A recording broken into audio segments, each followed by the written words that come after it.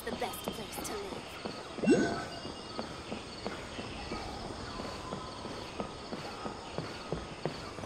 Our recent catch was great. Oh, Tighnari, you all made it back. How did it go? The withering zone you reported has been taken care of. No need to worry. Huh? Wait, is that? Oh no, Hypatia!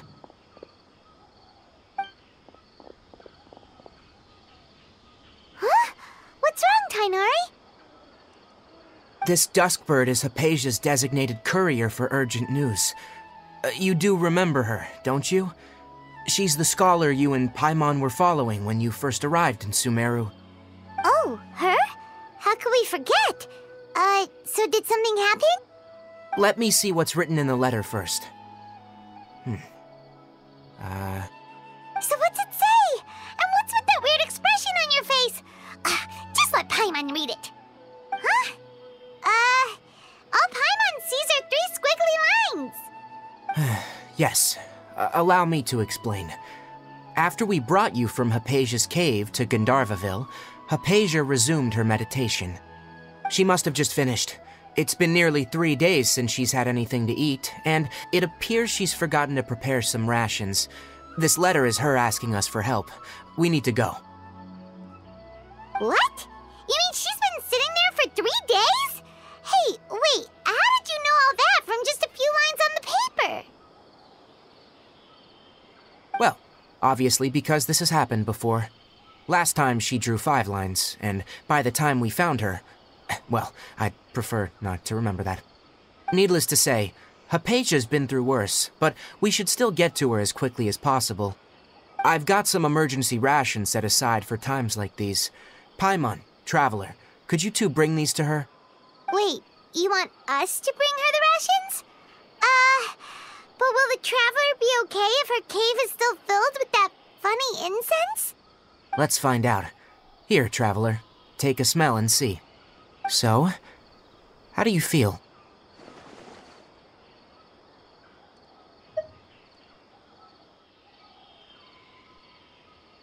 Huh? Really? You're not feeling even a little drowsy? But wait, how'd you know that he'd be okay this time, Tighnari? Back when we were clearing the Withering Zone, I observed that he could adeptly manipulate the dendro element. I knew then that he would be fine. And if I may ask, when I was telling you two about Irminsul's ley lines, was what I described similar at all to what you saw when you were unconscious?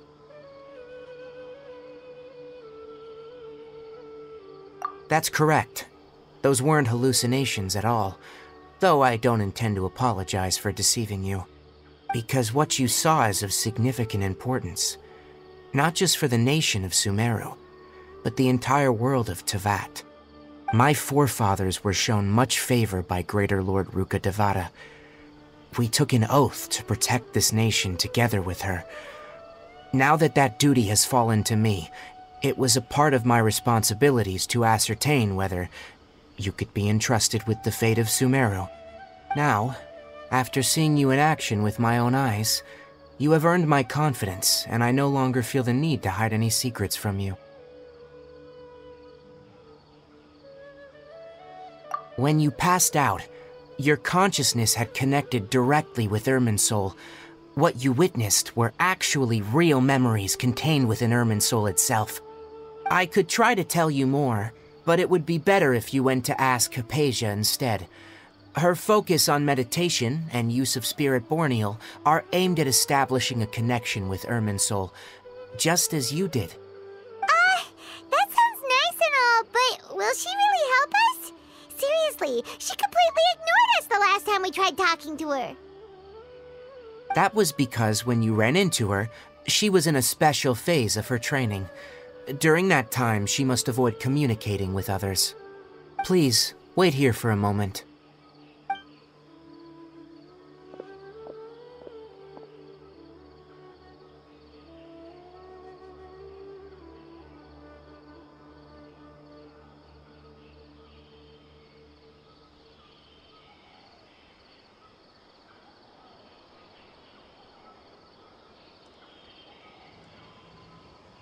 Here, take these.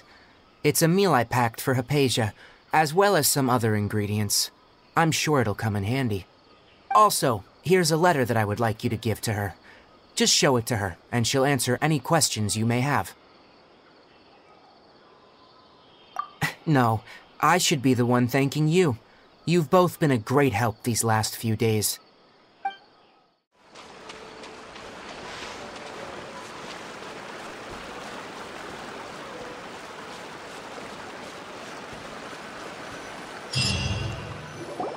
Hello? Hypatia? Hey, there's nobody here. Maybe she went out to look for some food. Let's try looking around the area.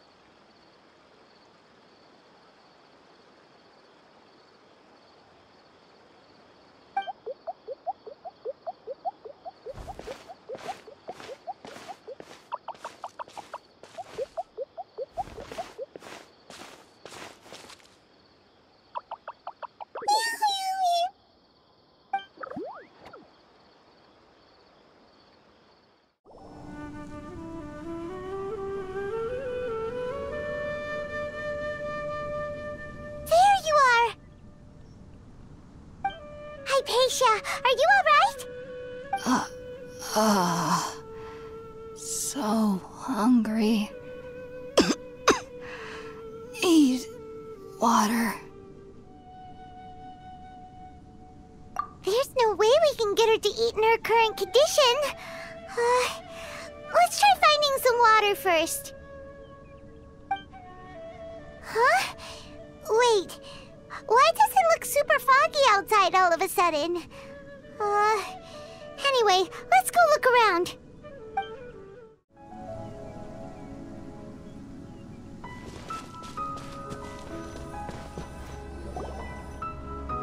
Huh? How'd things out here end up looking like this? What happened? And where are we?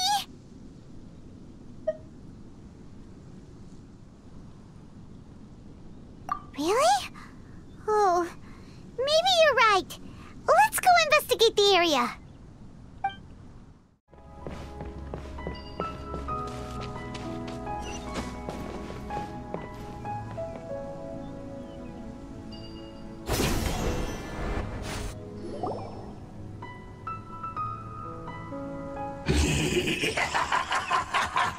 Well. Looks like we meet again, traveler. The Abyss Herald! What are you planning to do in this strange place? Strange place. Plotting. You needn't worry about such things. They don't concern you. Bow before the Abyss!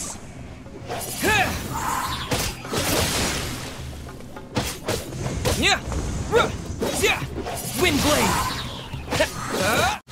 The end is nigh.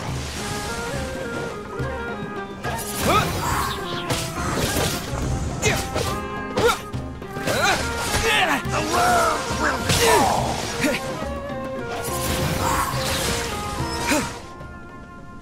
Huh? Why can't we beat this guy? Oh, Paimon doesn't get it! We faced others like him before! What's wrong this time? Traveler, though you may have managed to avert countless crises before, your good fortune was bound to end sooner or later. It's time you realize how weak and powerless you really are.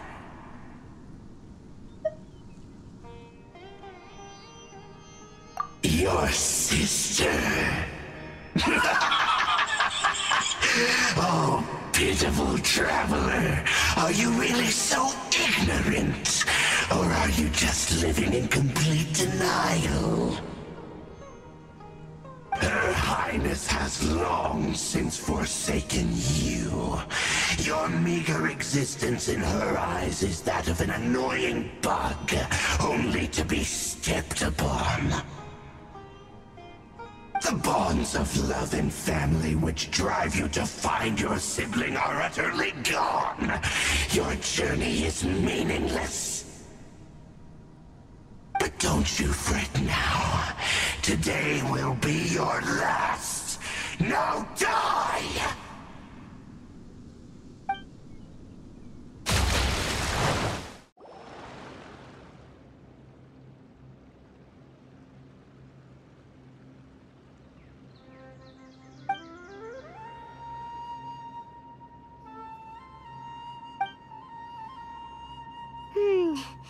What do we do? We haven't seen Hypatia anywhere out here. Oh, there she is! Quick, let's see how she's doing. Ah, so sweet. Well, the good news is that she's still conscious. Hey, why'd you drop her food on the floor like that?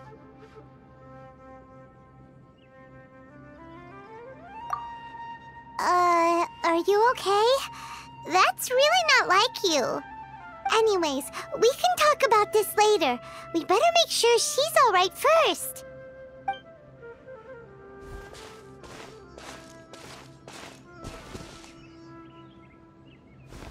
Whoa! Wait a sec. Look at all this fruit lying around her. We can put that to good use.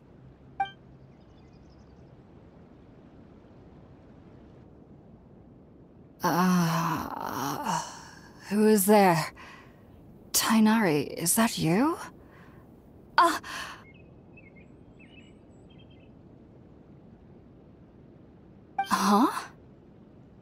It's okay. You can relax, Hypatia. Tighnari sent us here to bring you some food and water. Here, we have a letter that he asked us to give you.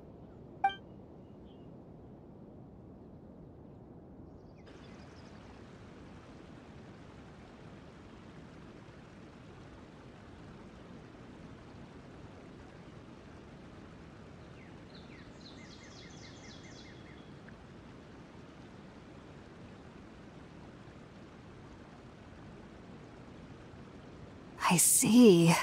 So, you're friends of Tighnari. I apologize for all the trouble I've caused you. I'm grateful that you came so quickly to save me. You even brought all this fruit.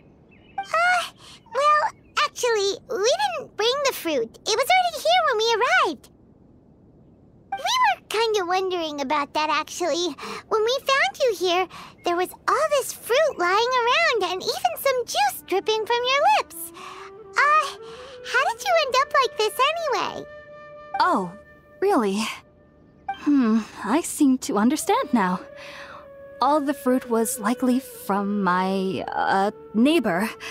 Must have come by and saw me like this. Your neighbor? You mean there's someone else living nearby?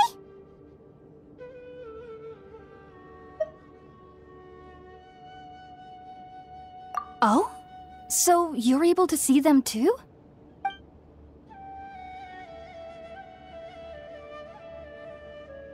Wait, hold on a second, Traveler. You say that before we arrived, you saw some mysterious creature and suddenly had a strange dream? Isn't that a little too crazy to believe? No, I actually do believe what the Traveler is saying. I myself had a similar experience once before and ended up scaring my timid little neighbor here. You needn't worry. They mean you no harm. They only dragged you into the dream because they hoped to buy themselves a little time in order to scurry away. So, Hypatia, just what kind of creature is your neighbor exactly? I'm not sure what it's called, to be honest. But I do know that they have some sort of deeper connection with the Dendro-Archon. I know this because the first time I saw them was also the exact day my consciousness was able to form a connection with Irminsul. Even after I opened my eyes and stopped meditating, my heart was still pounding, and my mind was racing with all the knowledge that I had touched. And at that very moment, I suddenly noticed a small figure at the opening of the cave. In my curiosity, I began to walk over to the creature. They must have already been used to me living in the cave, because they didn't seem to mind me approaching them. They just kept doing whatever they were up to. It wasn't until I crouched down next to them that they suddenly realized that I could see them. Oh! And then? And then I had a dream. By the time I came to, they were nowhere to be seen. I was convinced they'd never show up again. But sure enough, I saw them nearby a few days later. And they weren't alone. I feel like they aren't as afraid of me as the first time I approached them. But I never would have expected them to save me. Yes, no doubt about that. By the way, Tighnari mentioned in his letter that you had questions for me regarding Irminsul.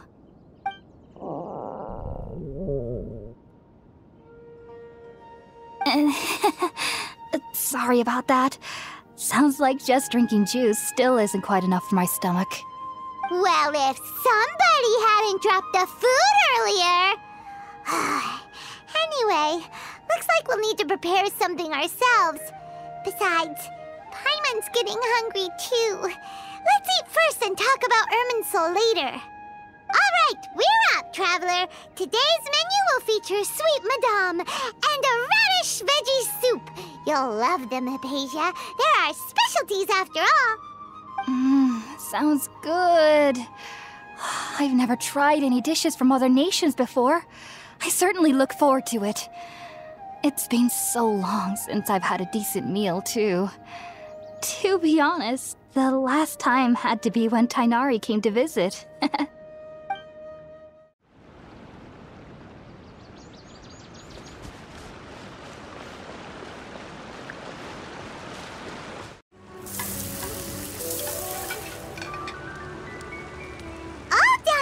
Let's use the empty box that Tighnari gave us since we already watched it. Oh, it smells amazing. And the box is a nice touch, too. Let's go serve this up and start eating with Hypatia.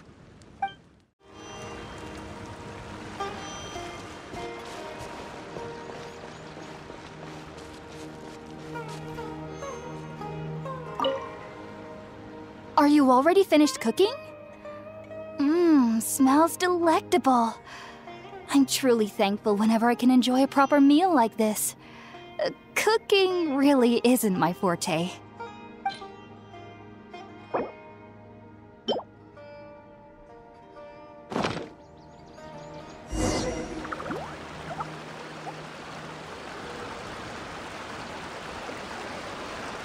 Even though everything you mentioned was in Tighnari's letter, it's still hard to believe you were able to connect with Irminsul immediately after smelling Spiritborn eel for the first time. It took me nearly 3 years before I could do so. And everyone at the Academia even lauded me as a genius. You should know that some researchers spent their entire lives without ever successfully connecting with Irminsul as you have. So why does this incense allow people to connect to Irminsul? The ingredients used to make Spiritborn ale primarily consist of plants created by Greater Lord Rukkhadevata.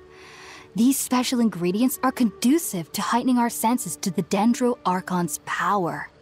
Since the root of the Dendro Archon's power lies within Irminsul, we can occasionally tap into her powers to peer into the depths of the earth. Naturally, anyone who can establish a connection with Irminsul in their first ever attempt must be a person of great understanding. Makes sense. But Paimon's got a question. Why was he sensitive to the smell of those plants for such a long time? That was primarily due to his body's unique constitution. Stimulated by the incense, he could perceive the Dendro Archon's power and experienced a sensory overload, hence the adverse reactions. Taking in any scent similar to the ingredients of Spiritborn ale would cause adverse effects. Not to worry, though. It appears you've already fully recovered. Technically, your body should still be sensitive to the powers of the Dendro Archon, but unless you're using intentional meditation techniques, the scent of Spiritborn ale should no longer trigger such reactions. Whew. Well, that's a relief. I must admit, I am quite envious of your abilities. Even if it meant suffering from pounding headaches for the rest of my life, I'd consider it worthwhile so long as I could connect with Irminsul at will. Whoa, you're really serious about this whole thing, aren't you? I am a researcher after all. As a member of the Ritaoist Darshan at the Academia, my main area of research is the stars and their connection to the fate of living beings. But there is still so much we don't know, especially regarding the mysteries that lie in the starry skies. Which is why I must turn to the all-knowing Irminsul for answers. If only my perception wasn't so limited. Unfortunately, I cannot guarantee that my every attempt to attune with Irminsul will be successful, or that doing so will leave my consciousness intact. I am currently in the stage of training known as Satyavada life. Many researchers in Sumeru have lost their minds while seeking to attune with Irminsul during this stage. Sages have said that Irminsul contains divine knowledge, and touching such knowledge without the proper preparations and abilities will only lead to one's mind caving in on itself. That's why we meditate alone. We need to ensure that our minds will be calm while minimizing the possibility of involving anyone else. Whoa, so knowledge from Irminsul could be super dangerous. Don't you ever feel afraid of the risk, Hypatia? Of course I do. Especially during nights that are pitch black with no moonlight, and dead silent without even the sound of insects. However, I've been feeling better as of late. I don't get as scared anymore knowing that I have a little neighbor living nearby. I believe that being able to see them is a sort of blessing from the Dendro Archon.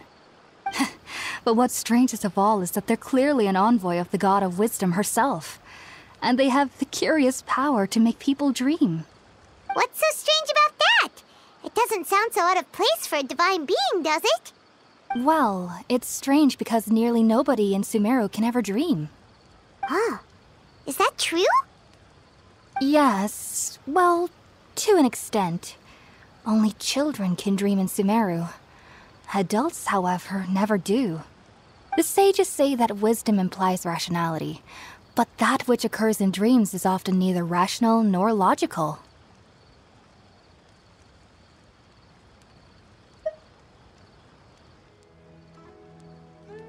Yes, if one struggles with anxieties, those emotions could influence their dreams. The fact that the people of Sumeru do not have dreams is seen as a blessing by the sages. They believe that Greater Lord Rukkhadevata, the God of Wisdom, is keeping us away from the foolish delusions you encounter in your sleep. I was born into a family of scholars in Sumeru City. Ever since I was a child, my parents would always tell me that I'll know I've grown up once I stop dreaming. I studied hard, enrolled as a student in the Academia, and went on to become a researcher. Sure enough, I never dreamed again. But then, on the day I scared the little Aranara, I suddenly saw a dream again. It was incredible. Though I don't exactly remember what I saw, I clearly recall the feeling. I suddenly felt like I was a child again. Back then, I was foolish and ignorant as any youth would be, but I was free of fear. Maybe dreaming isn't as bad as we've made it out to be. Just be sure not to speak of this if you travel to Sumeru City. They'll look at you as if you've lost your mind. So, do you have any thoughts about the things he saw when he connected with Irminsul?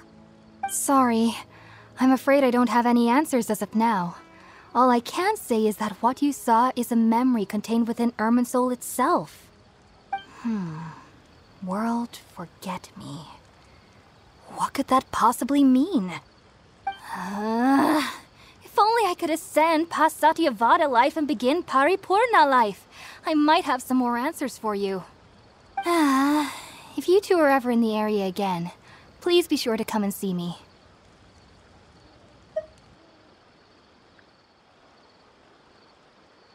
There's no need to be thanking me. You two are my saviors. Besides, I'm already looking forward to tasting some more of your cooking.